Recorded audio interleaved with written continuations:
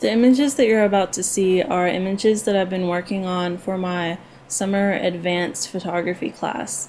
I'm using Type 55 Polaroid film with a Leonardo pinhole camera.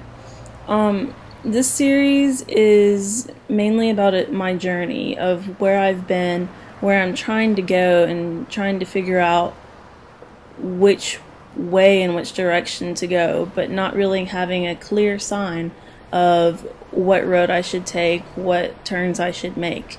I view these images as looking into the rear view mirror of my car, seeing the journey that I've taken to get to this point, where I've been and where I'm headed.